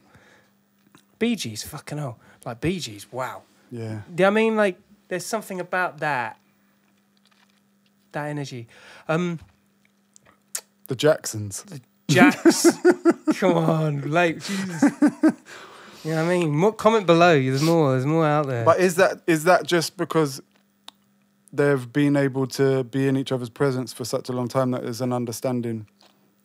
Sometimes it can just be a simple thing. It's like you can hang around with someone long enough to become in sync with that person. Do you have any arguments though? You must have some arguments. With my brother, no. Really? No. When we were kids, before music, we had some arguments. There were some arguments. I wasn't a very nice kid. I don't think. I was a spiteful child. And Chester was like a space cowboy way too young. And my parents gave me lots of restrictions and boundaries that I broke and was punished for. And my brother subsequently was given free rein. So one of us was a lot more probably angry and I don't know, a chip on the shoulder. I would say that would be probably me. Looking back on the childhood of our at least our relationship, I thought, how am I supposed to be in at 11 o'clock? And at the same age, my brother's allowed to stay out for the whole weekend out of his face on trips or ease. Man. That's how I saw it. As Do a it, child, all right? No, as do a it. child, that kind of thing just makes you think, all right, cool. Favoritism is going on. But I kind of felt that off my parents all the way through. I've never said that really to anybody. So, well done for making me feel comfortable enough. But Exclusive. yeah, it's one of them. But not so much disagreements. Chess is a force. And I think there's only one way to have a relationship with a force so strong, and that's to incorporate yourself in the space that force has made for itself. And I don't believe that I'm the main force. And I had worked that one out artistically with Chester without speaking. So he likes to be front of the stage. And if I also want to be front of the stage, then we're going to have conflict. And that's when the show doesn't look as smooth. And he's talking, but I'm talking, and he's trying to talk, and I'm trying to talk, and that doesn't work. So when you have someone who's a front man and puts themselves at the front, the only clever thing to do, or at least the most thoughtful thing to do, Embellish around that. is say, cool, and just step back and let that person be the person who they rightfully are. And I embraced that very early, and Chester embraces his role very early as the McBain brothers. And there was never an argument with that. Sometimes I'd think, please let me talk, let me say something, or can you stop talking about? Because he's got a different agenda to me. But So is he aware that is he aware of the space that he feels and that you may want to speak, or that's your department to talk about that? No, I wouldn't know actually. We've never sat down and had a conversation about it. Sometimes families grow up, or they have grown over the years to not speak. And sometimes that suits the narrative at the time, which is we all need to get on, so let's not speak about stuff because we need to get on. Don't so rattle that box. Don't. Yeah, because sometimes it can be much more fragile. And this goes all the way throughout life and the relationships that you have with your mums, your And loads dads, of your families, sisters, your peoples, your friends, whatever, people you work with. Sometimes if you rattle the cage, then the shit falls apart. Yeah. And if it's your vocation or it's your job or whatever, then you kind of have to negotiate around Fight it. your battles, fight the right battles. Yeah, and I don't think with Chester there was anything really that needed to be talked about. If we ever spoke about stuff, it would be to do with the running of the set. And really, you know, it was artistically it was straightforward, and then as the years pass, you grow to a place where it maybe isn't as compatible artistically as you would hope. And what we found after MFTC 1, MFTC 2, 3, 4, and then we got to number 5. Even though I would look at number 5 and think to myself, I think this is probably the most rounded of the volumes. You can check all of this stuff online, by the way. You can get it on Spotify, all the streaming services. This is some. At this point, I might just say as well, a lot of records wouldn't have come out in the way they had. The UK hip hop scene wouldn't have happened the way it had if it hadn't been for Task Force and yourself and Chester. Like these were groundbreaking moments that, you know, if London Posse allowed people to use their English accent, you guys were that's just a given. Now let's get into some creative shit. And that really inspired Peter. You know, I remember being on the floor and seeing you guys perform for the first time. There wasn't a UK hip hop act that had gone on tour like that. You guys took it to Nottingham, you took it to Birmingham, and then there was people in the crowd that were upcomings. They were the people that were establishments of their own I remember scene. meeting them all. Who were those guys in Birmingham? They're No. Who's the micro? Oh no, that's a Broken English. And Broken English. Microdisiacs. That's Microdisiacs. That's Connie yes, and yes. Strategy and That's Dell. right. That's right. That's Manchester, right? That's Manchester. Yeah, hold tight. Children of Zeus. Birmingham. What were they called? Moorish Delta. Moorish Delta. Hold tight, Moorish Delta. Moorish Delta. I remember they used to stand in the crowd whenever we used to. They didn't fucking move, man. They were just there with their hands in their pockets. Do you remember? But you had Moorish Delta, and there was another crew as well. And you know, like typically Farma, who hasn't got a memory at all, always got them mixed up, and I think they probably weren't close. MSI. MSI Sunham. Yeah, they were the same. But they're the same people. They were same. I think they were the same camp. No, they weren't the same people. They were the same camp though. But they were kind of UK hip hop. They were Hip Hop Connection, and also Big Trev from Nottingham. Nottingham. So you had what's his name? Lee Ramsey. Out the Ville. Scorsese, Lee Ramsey. Hold tight, my crew. Charisma. And then Luton, you had For Life Cypher and Napa. Yeah. Then in Newcastle, when we went Newcastle, we met Stig. Yeah. For the first time. Little big Stig. Crazy. Backstage, acting all gangster. Like I remember that. For a minute, it was like, is this guy having a laugh? Like, and it was like he was just a Geordie having a good time. And respect Stig. Who else? Yeah. So on the travels, all them guys, Manchester lot, Scotland Yard from up them ways, Edinburgh. Riz, yeah. Hold tight. What's the DJ? Richie Rough Tone. Richie Rough Tone, yeah. That's Plus right. One, yeah. Yeah, and he lives on the corner, Plus One. How's he doing? He's just around the corner. Yeah, he's got 2 kids and everything. Yeah, wicked. He's still DJing and stuff? Producing. Oh, yeah. Producing beats, yeah. Say what? Yeah, crazy. And you got Harry round there somewhere. Is Harry round there? He was down there. Hold tight, Harry. He's been on podcast. Hold tight, Yes, Harry. All day.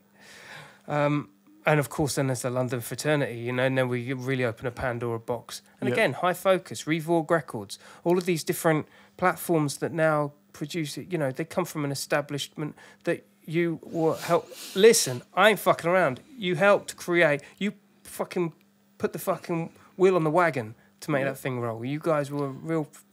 You Mud family. Yeah, I mean, yeah, it's been said, and there's a time when I thought that it wasn't being said, or hadn't been said enough, and I felt an urge, and now I don't feel that urge, and I'm quite happy to let it just be what. Where's that come from? Just growing up with it and being at peace with it. Yeah, because, like I say, like people having debates and whatnot about who came first. Jest. When we met Jest the first time, that's who I forgot. Jest was it not Hull or one of them, Huddersfield? Huddersfield, yeah. And he was pissed out of his nut. And he was a little kid. And it was like, he came upstairs and he was knocking pints over, and he was like, everyone was looking at each other like, someone get this kid out. And I think he had a record or something that he wanted us to sign. And so no matter what, I always just place myself back. I take myself back and I say, just remember who you are, where you met these people, what you meant to them. And it doesn't matter. The debates, whatever. Jest is flipping a phenomenon. He's a phenomenon. He was in a crew called Y&R Productions. He must have been about 15 or 16 when I first... And you know, the Hip Hop Connection did the connection section. I got in touch with this guy called Chris. And then he was part of a crew with Jest. And he's like, oh, you need to chat to my boy Jest. Like, you know, he's the same age as you. And, you know, you guys... So next thing, we're back and forth on the phone, back and forth on letters and stuff. Huddersfield, but he originally was from Crawley, right, like South, and that's where the kind of affiliation came from me anyway. Well, because I've got his first EP. I can't remember, like that's badass artist as well. Yeah. Listen, Alcoholic Author and tracks like that, they are like, yeah. If ever someone says, all right, do a little bit of research, Farms, go back, find me the best UK hip hop tracks. Jest would definitely have a good couple of those tracks. I'm gonna extend that opinion even further and say one of my favourite UK hip hop tunes that you're on is the Cosmic Gypsy one. I think that rings out across the town, across the country. Seems like I didn't produce that beat, by the way, because it's embarrassing because people always go, but Brain Tax, myself, and I think Chester was there. We sat and Brains was on the machine. Yeah. And we sat and we devised that beat together. But the man on the buttons was Brain Tax. But what a tune. What a tune. Seminal. Even just conceptually, what it was is that's the creative element that I think people sometimes leave out musically. Like, if you've got such an amazing tool as rap music, hip hop music, whatever you want to call it, to use words,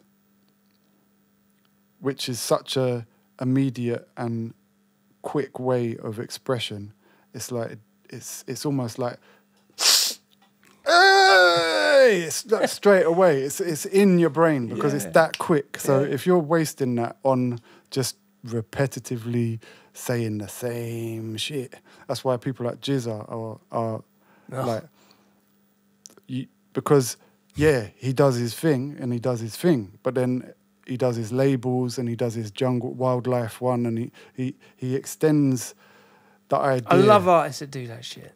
You can see also, so boom, he's thinking different, and that people like that, that's where my cake concept came from being a fan of someone like Jizza, because it's a form of writing that for someone like me it's suitable. So you can write a rhyme by saying, I'm going to write a rhyme about cakes, and then you could just sit there and just think, what cakes do I know? And you write cake,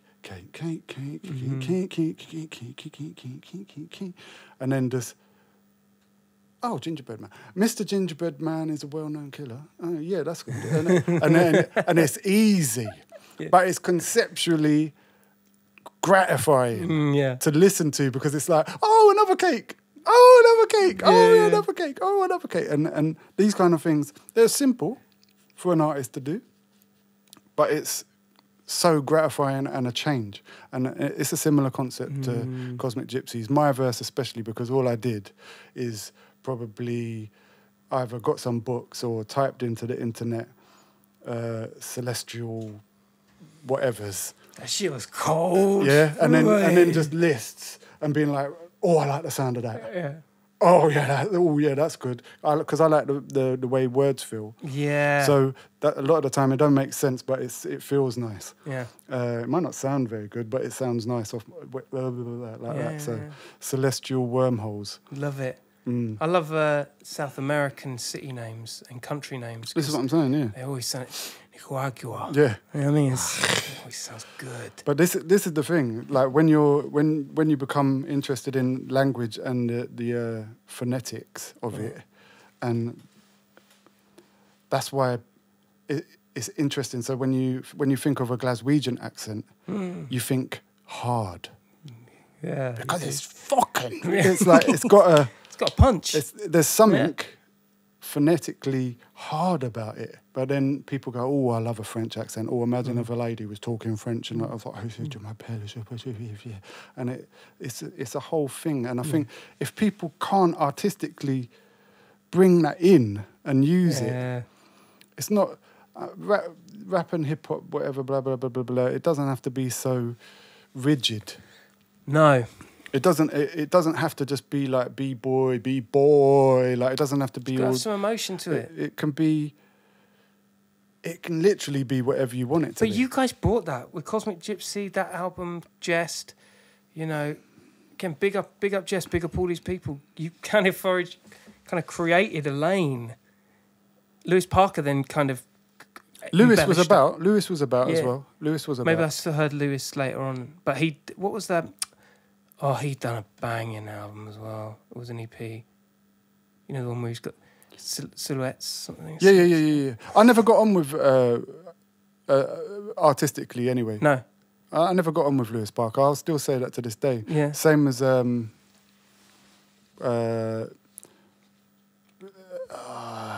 can't remember his name now, but he's in Japan now. But that American twang is too much for me. I see. It's too. I'm not knocking him, and like I say, artistically, like I'll just be honest. It's like someone from America would say, I can't listen to Farma rap. That's fine. Yeah. Why can't you listen to me rap? I don't like the way your voice sounds. And that's just the Cool then. yeah. Because I don't like to hear American slang.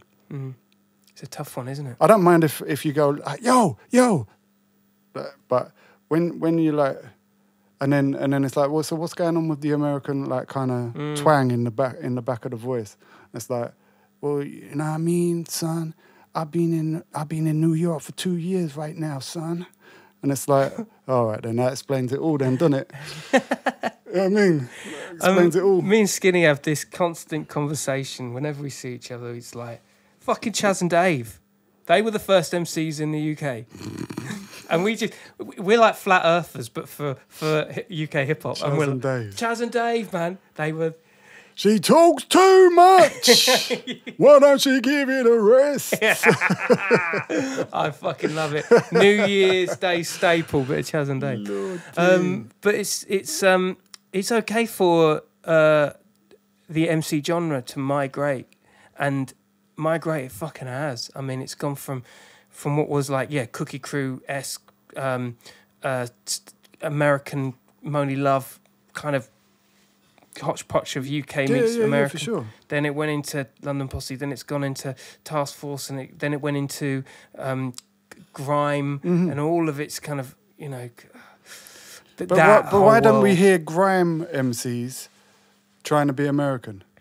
Like we don't hear grime rappers trying to like come with an American tinge. Which is which makes complete and utter Well, sense. because it's English. Yeah. It's fucking straightforward. Like when I used to make beats for the MFTC series or whatever, like I would do whatever I was doing. I'd get high, I'd do da-ba-da, I'd sit there all night and I'd make beats. Most of the time I'd be making beats thinking of Prodigy and Havoc or like Inspector Deck or someone rapping over the beats. But never once did it inspire me when it came time to put my lyrics on that beat, which would have become something that came out on one of them releases. Never did it inspire me to go, yeah, son, straight out the slums of Highbury Village. Never.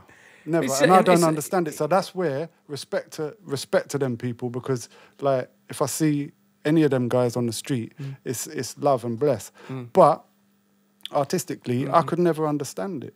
I couldn't. And that's what Task Force came in on that new Mike Order thing, was basically a rally, like a call, like on the Lord of the Rings, Return of the King business on top of the hill, and be like, everyone, use your own fucking voices, charge! Like some Braveheart shit. That's what it felt like, and you know what? It was amazing what happened. Really, like it was amazing what happened to me and my brother, in consequence to releasing that piece of music with Mark B, who I'm grateful to always, rest in peace, Mark B, and humbled that he chose us, and how important it became to so many people, but also always has really amazed me how, in a way, what we were saying at that time, like I say, when you go back on something, you can look at it and make sense for it for now. So here's the now version, thank you.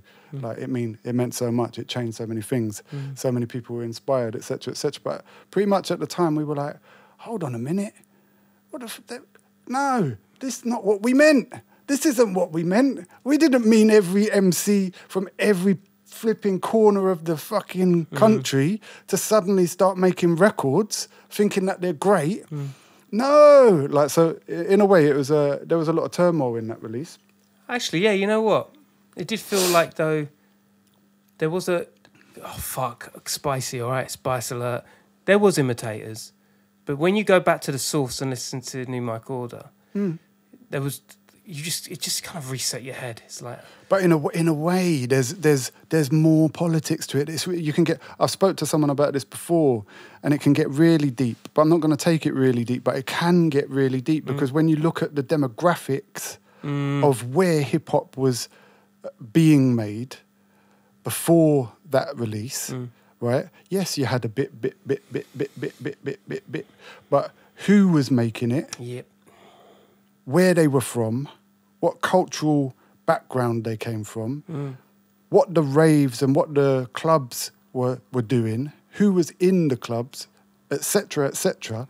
The people who I came out to when I went to the clubs, when people of my age used to go hip hop rave, when you used to go to Menelek Street to go Borderlines or go any of them clubs, I know that the clientele was very different to what it became 2 or 3 years after we'd done our New Mike Order record. And I'm not going to put the emphasis on that record solely for what happened. It fucking changed, bro. The whole thing changed, and I have a little sense of responsibility, I feel, in that, in a way that upset me at the time, because that was kind of not what we were trying to evoke. Like, we weren't trying to, like, flip it on its head. And now, even up to this day, it's still, the demographic stays the same for this type of UK hip-hop. John Lydon says the same thing about the, never mind the bollocks, and maybe a severe comparable, but it holds the same. It didn't have that same intention, but it was responded to in that same particular way that the punk movement was. It was, and it's a class thing. I think it was a class of people that just didn't have the voice and didn't have the resources, didn't have the balls to say, yeah, actually, like you say, it was a new Mike Order. It was a call to arms. Yeah. No, I mean, like I say, yeah. Now, like, yeah, look, here it is, and I'm that far away from it now, and I can say it was an explosion, and I'm sure a massive influence on many generations, many years of UK hip hop to come. Yeah. It was, and it was a positive one. There is an element that I'm slightly upset and unhappy about, but maybe things changed for a reason, and there were lots of things that grew out in extension from that. And the attitude of the album, of that album, and all the other ones you created, you created such a huge following of like hardcore, and you partook. You were a part of the scene as well. I mean, we were just saying before we started that you hadn't been smoking for a good few years now, and drinking. No drink, no smoking. But this was this was subscription to the scene at that time was like, yeah, right, we're doing that, we're getting slaughtered down at a local pub, and all of my fucking fans are going to be there. This was you still got like the craziest devotees of fans now. Yeah. Hold it with high regard, like people that like only fools and horses would. They walk it how they talk it. No, I mean, Task Force fans are the best. Yeah. Unfortunately, like the dividends, the financial dividends is kind of like it's running a little bit dry on that one. But like I say, you create vessels to sail as far as you can sail, and then look on the horizon for other places to jump off on, and like that's pretty much me from the last 2, 3, 4 years, is just to evaluate myself as a person, as a father to 3 children, and maybe the same amount of grandchildren, and to say, what exactly have I got to offer as an MC? And as I've always had the duality of being a producer who I love music. I love music. It's not just the spoken word and poetry. In fact, I'm not even a big fan of that side of it, which is what I've come to terms with in myself. Is like, yeah, okay, that's the attitude and the ego over there, but the actual love and the beauty of it is all over here in the music. And that's really taken full effect in me, because I had to ask myself, what can I speak about? What can I rap about as a, coming up half a century on this planet? And my eldest child is 28 years old. What am I going to be able to say? I don't go parties. I stopped going parties years ago. I wouldn't go party if you invited me and said, look, there's free this, free that, and you'll have this, that, and the other at the end of the night. I had to coach him to come round, you understand? Yeah? But my whole life is devoted to my circle, my immediate circle, which is my family that sprouted out of me. Yeah, I don't really chat to my mum. I don't have a dad. Don't rarely chat to Chester. Ain't chatted to my eldest son. So I've got my missus, my wife, and my 2 youngest kids. Is that a choice? Why so? I don't think I can spread. No, you can't spread the attention that wide. Yeah, I mean it's difficult for me to even negotiate the 2 kids. Like if I give this one some energy, then this one's going to get, like, I haven't got enough. That's, But it has been said that I have no empathy. So it's as a young parent, when I came up as a parent, I was trying to do it all on my own. I didn't feel, this is in retrospect, to when I was a first-time dad. What I didn't realise is maybe I hadn't been looked after as a child. Maybe I hadn't been, my parents were love and hippie and free and this, that and the other and lentils and all the rest of it. But I'm, as an adult, looking at hippie and that way of living and the whole, what do you call it, where they all live together, community, communal, all that business, communities and all them business, commune, that's the one. Allow it. Nah, all that flower power, all that 60s business, all that 60s and 70s, when you look at it, it's bullshit. Like, it's full on bullshit. Anyway, so without going all the way into that whole thing, so I kind of, in retrospect, kind of figured that I mustn't have been really looked after with that love business as much as I should have, because I haven't got the empathy. So if my child had fallen over when I was first time, say it'd have been 3 or 4, if it'd have fallen over, my instinct would not to be go, oh, come, are you all right? It'd be like, get up, what are you crying for? That was me as a parent. And even now I'm still trying to break that. Conservativeness. Harsh, fucking up north upbringing from parents. I don't know exactly what's going on. The only answers that can be given is from your parents, and I don't really want to have that conversation with them. But emceeing's the last thing in your mind when you're dealing with life. What can I say as a rapper that my 28-year-old son Remus can't say or should be saying? Like, what am I bringing to the table that is nourishing, that is able to like go bring and spring a new spring of something that other people can come and go, that's a nice herb, let me go and take that and plant that and I'll grow some of that as well. I ain't got nothing to say. So I can repeat myself and it can sound like I'm saying something, but have I said it before? I think that's the thing, because people, when, you know, with a group like Task Force, you know, I guess it happens to all bands and acts, you know, this jukebox effect of like, go to the show. I mean, that's plagiarism in itself, isn't it? You're going to the show and repeating yourself, doing yourself because they want to hear it, and it's the jukebox effect. And then you repeat. But you can get stuck. You can get stuck because your fans want, like, how many times have I heard, oh yeah, like, oh, I want you to do like New Mike Order, like that's what, yeah, like why don't you do some more stuff like Cosmic Gypsies? I don't wanna. No, because I've done it. Yeah. Yeah, but no, I did it. When you're talking about Cosmic Gypsies, I did it. It was me. The buck stops here, baby. It was me who did it. That's what he did. So it's not like, oh, I'm going to be inspired off your thing and go, oh, that's inspiring. No, like, I can't inspire myself. That's done. That's spent. That's some real art shit. That's some deep art shit. You can't do that because then the fan is dictating. Yeah. And like that fan is stuck then.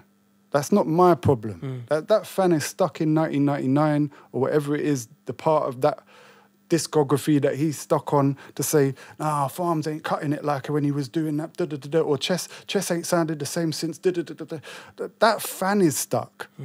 The artist ain't stuck. So if you can't check for me now, or you ain't checking for Chester's last thing or whatever, then you're stuck over there. Because the artist's job is to give you something and say da-da-da-da, and then move on and come again and recreate. So now it's like with what I'm doing now, it's like I've got young youth in America, young urban youth from America, tuning into what I've always done. I swear some of these guys don't know how old I am and what I look like. That's crazy. Yeah? They don't know who I am. Love it. And if they did, they'd probably be like, oh, for fuck's sake. Yeah? Sick. But this is how it should work. Because they're not stuck on Task Force, but I want to hear Junkyard skits. I want to hear that. I want to hear Mud Files. I want to... Because they never heard this stuff, but they're listening to these beats that I would give to Chess. I would give these beats to Chester, and Chester would annihilate them. And you could put Task Force stuff on them because now it's the psychedelicatessen business now. It's like it's fully gone there. And they're taking them and they're putting this gritty New York or wherever they're coming from. And it's now. It's fresh. It is. And the thing is now making sense to me what I've been doing all these years. Yeah. Since I was first inspired in 1985 by rap music, by Roxanne Shante, by Dougie Fresh and Slick Rick, by Grandmaster Flash and by The Message and all these different things. It is now making sense all these years later on this long-ass journey why I'm here and what I've been doing and why have I ended up now making beats that urban kids in New York rapping on the new cycle, wave yeah. of rap music that is taking off into the mainstream. Crazy. Full circle. Yeah. All those things you learned up till now, they've all been, they all get to that point, and you're in this place now that if you hadn't have done all the stuff you've done, you wouldn't have that definitive, this new thing. And I ain't changed. No. Artistically, I haven't changed. Because it's the same. It's the same as when I started. It's the same as where I am now. It's looking in the same crates. I've never dug into soul crates. I've never dug the funk crates. I've always dug the 60s, psychedelic, amazing, fantastic stuff, and still dig those same crates, still make funky psychedelicatessen, sample god funkiness. Still in business, baby. Still in business. Is that why we don't see so much? I think Chester did a big up Chester, by the way. I'm so big up, hold tight, Chester. Big up, Chess. I saw him. I think, if my memory serves, he did Chip Shop. He did a Chip Shop show or something. Yeah, I mean, I don't chat to Chess. No. We don't chat, but I know Chess is always. I mean, he's always going to be. I mean, I don't really understand in this life how Chester isn't like the poet's laureate or something, because I can only imagine that is something to do with our karma or the way that we bring ourselves into this industry, and maybe people hold grudges, maybe we're too outspoken, maybe Chester's definitely probably maybe outspoken. But in my opinion, Chess should be an artist who is revered. I agree. To a great height, and I've always maintained that. Yeah. And that has never been something that frightens me, because one has to always recognise greatness, and if you can't, then there's something and questionable. that's a real shame. And Yeah. that's why McBain Brothers were able to do what we did, because there was no confusion. Chester is a lyrical genius, and I don't say that lightly. I say that in the sense that he could be put up against anyone, be it Kate Tempest to Inspector Deck to anybody. Just from in any a hierarchy of established artists. from the last poets, Yeah. Jill Scott Heron. Anywhere you want to go, you can take Chester P. And even the writers, Jack Kerouac. You can go anywhere. You can go Bob Dylan. You can go anywhere. You can put Chester P. in that conversation with those people, and he will be able to hold his own weight. And I am very confused, mystified that somebody or some kind of machine within the industry hasn't thought to themselves, Yeah. There's a man with legacy. He's got his shit together. Why? Yeah, I get you. I don't know. I don't know why. And it can only be something ridiculously shit. Yeah. Why this hasn't happened. Short-sighted. Because it's like what? So we'll just wait till he dies. Yeah. We'll wait till he See, dies. and that's, mate. And then when he's not here, then because he's too unapproachable, or because he's too outspoken, but they will be revered. The words will be revered, and everyone will go, "I love Chester. He was so good." That's bullshit. Yeah, it's bullshit. That's I hate when bullshit people because do that. because that's not how man's living. Yeah. A man is struggling from day to day, like myself, to make ends meet. And why can't greatness be celebrated? Yeah, I couldn't agree more. Especially when the arms outreaching. These boys haven't stopped. Have not stopped. Me, I don't business about me, but on the topic of chess, even though we ain't speaking and there's shit in the way. Like I say, you can't deny greatness, but somewhere it's like a shit pipe. Somewhere this pipe is stuck of shit, and someone You needs just to gotta go down, find budget. yeah. And you hear this thing all the time now: give man his flowers. Give the flowers when they're alive. Yeah. When they're there to, because what it is you give so much of. Because I'm not a heart. My lyrics, we've kind of gone over it in this interview. They're not really coming out of here, Bro, you talk to a man like Chester, that shit is in here, and every piece of it, it's like when a superhero uses his power, it's like he's weakening himself every time. So you're giving and you're giving and you're giving and you're giving, and but you ain't getting nothing back. Yeah, you can have adoration all day, and most artists, when they've been doing this thing for as long as oneself, yeah, that's cool. You come out the yard, oh, you Farma G from Task Force, yeah, cool.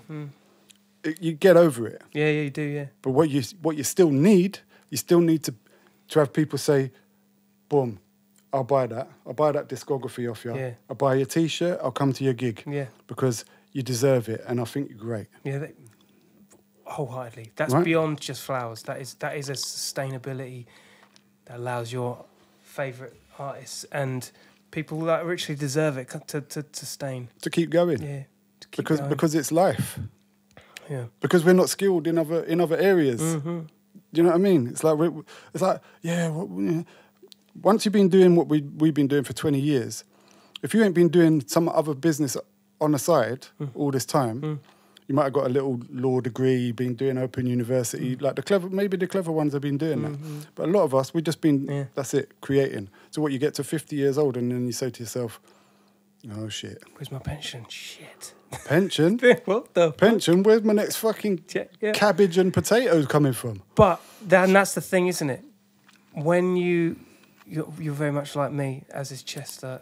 It's all or nothing. Everything goes in that one thing because it's a lot of energy which has a lot of uncertainty to it. You know, because of the class that we're in. You know, you have to invest with what you have, which isn't a lot, and you just got to go for it. And there's a time span in which whatever is in the pot stays in the pot. Yeah, it's fucking tough. Yeah, well, doing it in the same way. So again, one more time, I'll reiterate about a journey where you have vessel, whether it's whatever, but you jump and you keep looking to the horizon and transforming your skill set to adapt. Right, so you're doing your podcast now, right? So you're adapting your skill set. So you're a people person now. So you're doing your podcast. Oh yeah, cool. So you're meeting people. You get contacts. Your connections are growing. And that's how it has to be. You have to keep grinding at it. You gotta just look further and wider so that you can keep it moving. Because, like I say, people ain't gonna want to hear my voice rapping. But the production and the beats and the production, they can't see me. And I can project this whole new persona that, like, kids who are 20, and they're like, yeah, they don't know who I am. Where are you from? Where you from, son? I see you as an actor, though. I could always see you as an actor. No, I did some modelling and some other bits and pieces, man. But, you know, some of us, we're just not... We haven't got the right attitude, and we missed some of them boats, man. I did like to wear certain stuff, and I grew my hair at a time when all the boys had their hair short, and around Kung Fu times, I was wearing some crazy... Yeah, man, you were some avant-garde... Crazy get-ups. Six years, so dope. Yeah, man, I remember, and, you know, I think when we talk about this, and this kind of where it's coming from, is that, you know, like you say, the rebuild, the rebrand, and the reimagined version of yourself, you know. I've always seen that in Farma. Oh, thank you. Yeah. It's the evolution. But you know what I would like to say before we end up or whatever, whenever we're going, I want people in the UK, like, I know that most of us, we love American hip-hop music, right? And I think we've all felt a little bit detached. And I'd say that for quite a long time, we felt detached and poo-pooed American rap, which I completely understand. And me, as part of that as well, have poo-pooed American hip-hop rap. But what I would like to say is that there is an underground wave of hip-hop that is, if you're a fan of American hip-hop, or if I can swing your mind to say maybe... open up the Pandora's box and have a new, fresh look at what's on offer. There is some amazing hip-hop music being made in the States right now, all over the world, in fact. Especially there's international producers all over the world working with these new upcoming rappers from the States, and like myself, like Flu from Australia, Timepiece. You got Hobgoblin in Birmingham. You got Giallo Point from over here. You got a whole heap of different guys. You got Future Wave from Canada. You got people in Japan. There's untold, decent, underground. Like when people are, yeah, but I want to hear stuff like Mobb Deep and Tribe Called Quest and da. Cool. It's there. It's there. You look. There's vinyl. There's CDs. There's online. Check it out. It is happening, and it's time when people just say, all right, you know what? Don't come with this puffy and tell me, oh, no, American rap, yeah, puffy and the locks and da. You're 20 years late. Dive back in. Let's revive what's going on because it's time, right? There's a whole Sonny Jim, respect. Sonny Jim's tapped in. Dorp Records. Yeah. All the people who are doing stuff, Uncle Tim, we know what's going on, and it's time to build the fan base worldwide. And it's like it takes the UK. It's always taken the UK to build that connection, that transatlantic link. Re-export, right? yeah. And let's all make it work. So like tune in, get some Rome Streets, get some The Cloth, get some Mooch, look out for Heroin Farms. Just look for the Farmer Beats production, look for all the different links. Get related artists on your YouTubes, on your watch. You don't even have to pay, but tune in. It's out there. That's cold you even brought them names through, bro. No, but for real, it's out there. And Real artist shit. I got a bad memory, but... Do you remember them? Remember them. If you want like your gateway drug to the new opening scene, West Side Gun, Benny the Butcher, and Conway the Machine. That's your gateway drug. Right, you get them guys, and then you go through the related artists, and you keep going and you keep going, go down the rabbit hole, find that music. That music's out there. The people who know, they know already. There's actually a couple of dope radio stations as well. There's one on YouTube. I'll get it now because while I'm on my phone, hold on, I'll just get on my phone to get it because Zombie, East New York Radio on YouTube. Yeah. Hold Tight Zombie. Ain't that PF Cutting? Back. Yeah. He put PF me on Cutting. that, and I've been listening to that. Yeah, That's some new shit as well, not just old shit, it's the new shit. But that DJ, PF Cutting, he's from back in the day, so everyone's still there doing it. DJ Riz, Rap Is Out of Control. Yeah. All these different, they're all still there. Right, DJ Riz, amazing DJ from back. Yeah. Still there, playing up to date. But check it now. These guys, they're all playing music from me, music from my peoples, music from... There's a big thing going on. It's a movement. And it's working. Just the same as it has always. It comes back round and it's here and it's relevant to now. And people tune in. Like I say, West Side Gun and all them guys, they're being signed to Rockefeller. There's a whole heap of people that you need to hear. And it's gutter rap. It's street rap. So it's... Tune in, man. Which is what everybody likes. Like, don't play it like... Because it's like a movie. Yeah, it's a movie. Yeah. It's New York. It's fucking hard. It's street corner papoose shit. It's proper shit. Papoose. Do you remember Papoose? Oh, yeah, of course. You know, like... you know what, Papoose, he's got that thing where he can't get a good beat, and I've said it a few times. I'm trying to get him to come on one of my beats. Yo, you're so true. His beats, right? His recent ones, and he's one of the better rappers. Yeah, for real. Like the Alphabetical Slaughter and all them. Yeah. Yeah. But serious. But there's a whole new range of people, man. And same as over here as well. Shout out to Lee Scott. Shout out to all them guys. Blah Records. That's the amazing. That's them guys are just amazing. They blow my mind. Leaf Dog always. If you ain't heard Leaf Dog and Farmer, the album that we just did called Consume. 4 hours.